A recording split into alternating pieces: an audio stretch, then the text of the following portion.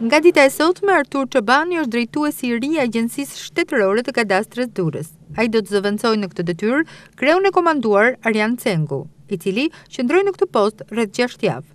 Arrestimi i Liridon Pulës daton në muajin tetor, pasi akuzohej se në bashkëpunim ai do të zëvendësojë në këtë detyrë kreun e komanduar AdriaNet, i cili qëndroi në këtë post rreth 6 javë pas arrestimit të Liridon Pulës. Ky i fundit, në muajin tetor, u akuzua se në bashkëpunim kishte tjetërsuar dhe abuzuar me pronat, kryesisht në Bregdet. Vënia në prang nga ish kreu të Kadastrës në Durrës shkaktoi edhe reagimin e drejtuesve më të lartë të qeverisë shqiptare, që nuk i kursyen akuzat kundrejt organit të akuzës. Me një vendim të gjykatës së apelit, masa për Liridon Pulën u konvertua në detyrim paraqitje.